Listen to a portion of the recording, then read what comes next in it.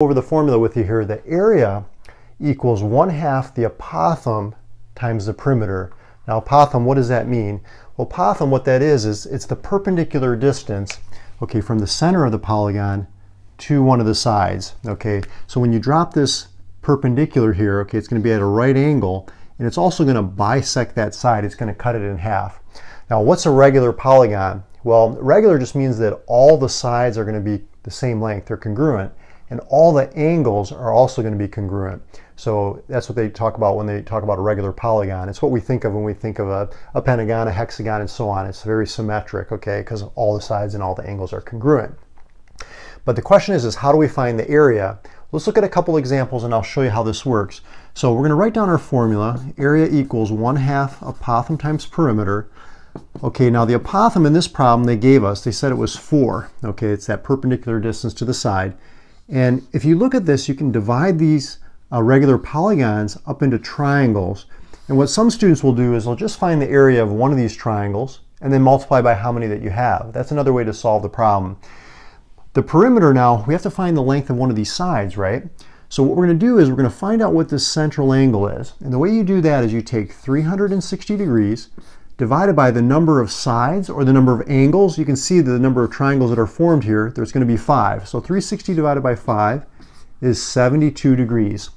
Now when you drop the perpendicular, it's going to bisect that angle. So each of these is going to be 36 degrees. Okay, so I'll just bring that triangle out here so it's a little bit bigger so we can see it. Okay, that's 36 right there. This is a right angle. This is 4. And we want to find out what this side is here. Let's just call it x. So we're going to use some trigonometry. The opposite over adjacent is the tangent. So we've got the tangent of 36 degrees equals x divided by 4. And if we multiply both sides by 4, we get the length of this side.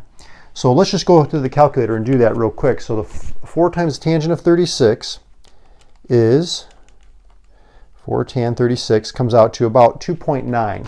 Okay, so this is 2.9, which is right here. This is also 2.9, so that's 5.8. Now, if we multiply 5.8 times 5, okay, let's do that real quick. 5.8 times 5, that comes out to 29. So the perimeter is 29. And so now we've got it. So the area of the regular polygon is going to be 1/2 times 4, which is 2, times 29 is 58 units squared. So that's the entire area there. So let's go to the next one. The next one we're going to do, it's a hexagon. So before we get into this problem, I just wanted to give a quick shout out about the video course I have for the math portion of the ACT. So if you're studying for the ACT and you want to boost your score in the math section, I go through 21 concept areas that are covered on the test that are going to really boost your score. So if you haven't scored that well before, check out that video course. It could be something that could really be a benefit to you. But let's get into this next problem. So the next problem, they're giving us the side length. See, over here they gave us the apothem. So when they give you the side length, we need to find that apothem, okay, which is right here. And the way we're going to do that is we're going to divide this up into triangles, just like we did the last one. So we're going to divide it up, okay, like so. And what we need to do is we need to find the perimeter. So let's find the perimeter first. So we've got 1/2. The perimeter is going to be 10 times 6, so that's going to be 60.